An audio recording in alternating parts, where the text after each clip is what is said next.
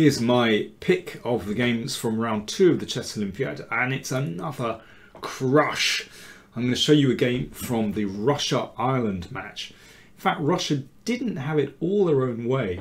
Ireland managed to nick 2 draws. They played it very well indeed, but Russia won the match 3-1.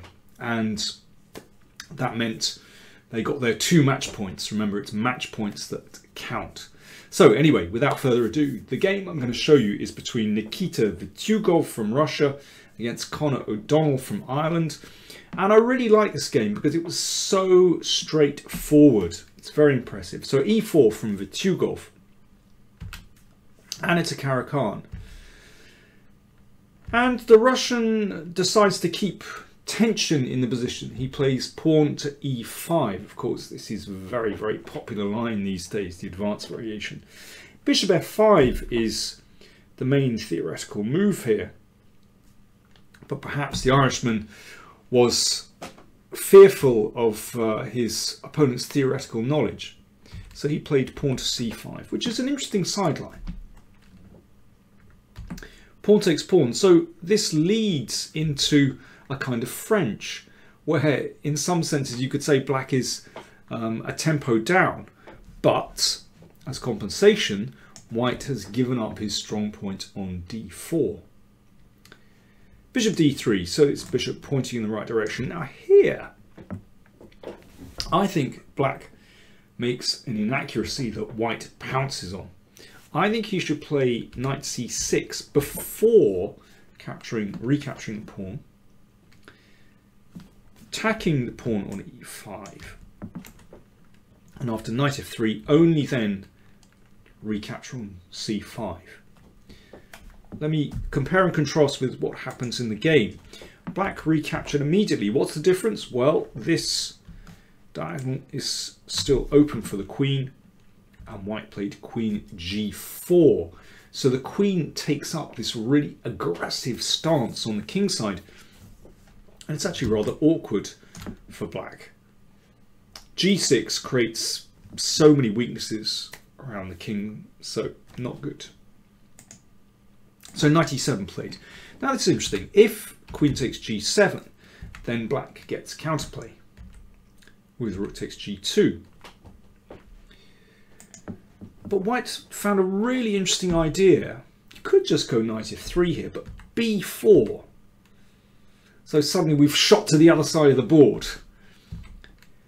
But it's a good idea because this really restricts black's pieces. And black finds it much more difficult to gain counterplay with this b pawn here. It might advance to b5. At the moment it simply controls these squares. Also sometimes prepares to bring the bishop here to support the e pawn. Now black plays a5. Of course white has to push on.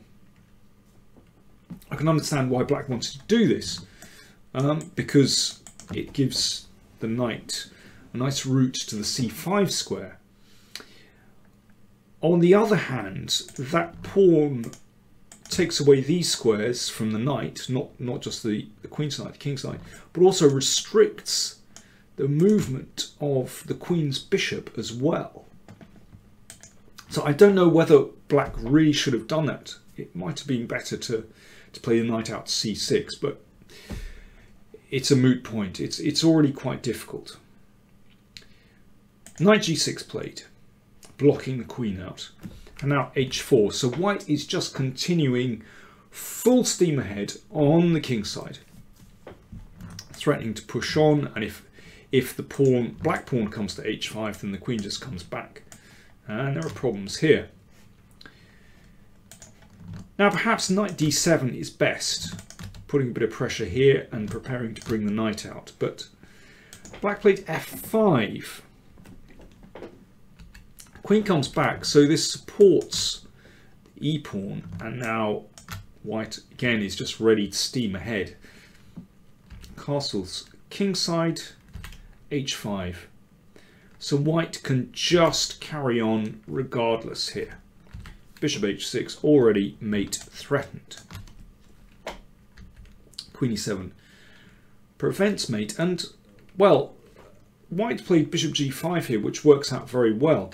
It might be even better to play knight c3, sometimes with the idea of knight a4, sometimes looking just to spin round with that knight to the king side. But bishop g5 played. Attacking the queen gives a check, that's fine. And knight d2. And here black panics a bit and plays, well, quite a tempting move actually, queen g4. But it might have been better just to bring the knight out, to come to c5. But queen g4 played, which at first glance looks pretty good, because if the queens are exchanged, then that is problematic for white with threat here. Queen h2 played. Okay, looks slightly odd to put the queen back here. In fact, Vitiugov had calculated really precisely that it's possible to play like this.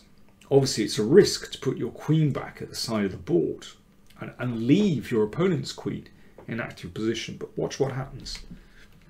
Knight d7.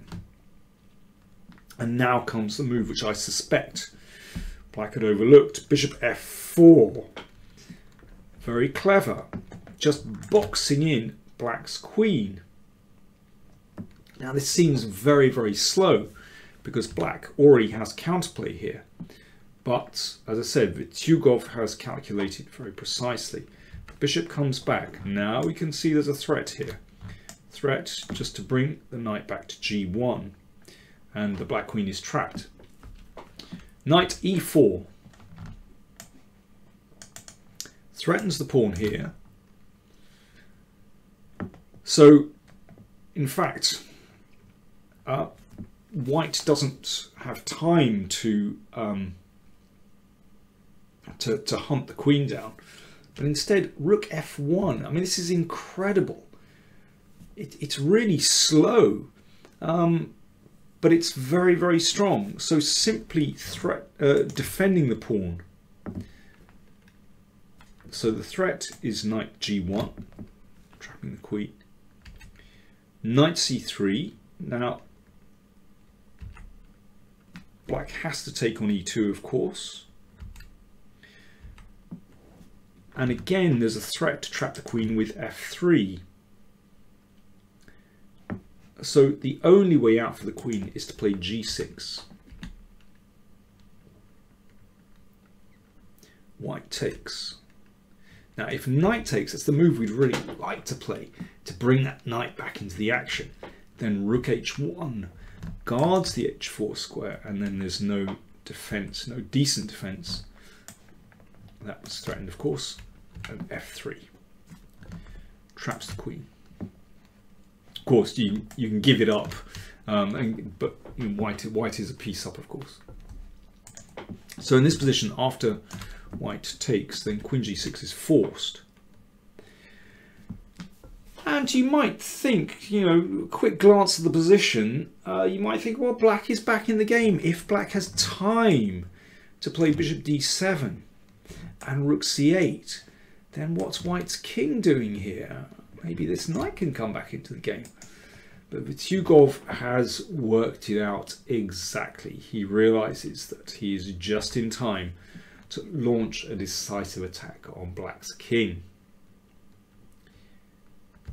And here's the point of a4. The rook swings across, rook g3 threatened, so the queen came back. Rook h1. Now there's going to be a pile up here, so the threat is to play rook to h3 and to take the pawn. So the rook has to do a little shuffle to defend. It's really beautiful. And now knight f3. Next piece comes into the attack, threatening knight g5, and there is no decent defense. Knight g5 comes, and here black resigned, understandably, as h7 is caving in. So for example, if Well, how are we going to do it? Queen g6, for example. Knight takes h7. Then the knight will spin back and something very nasty will happen on the h-file with all those beautiful, beautiful major pieces. Not to mention, yeah, there's also rook g3. Well, you can choose the way that you dispose of black in this position. I just love that game. I know it was very simple, you know, it was fairly quick, but there were just a few surprising moments where white just showed that he had everything worked out and had everything under control. So really going back to this position here, actually, perhaps even earlier, on move 15, he'd calculated out, certainly from this point, actually very, very deeply, that with all those complications with the knight coming in, that black's queen was still trapped. Good stuff from Vitiugov. Now, as I said, Russia won their match, and in fact, all seemed to me, I mean, that all the big teams came through as well. They might not have whitewashed their opponents 4-0, but their matches were won. So the USA had a bit of a fright. They only won their match 2.5, 1.5, but that's good enough to get them the 2 points. In fact, there are only 7 teams that have a complete whitewash of 4-0 in both their matches, including France, Poland and the Netherlands. But as I said, 41 teams are still on maximum match points.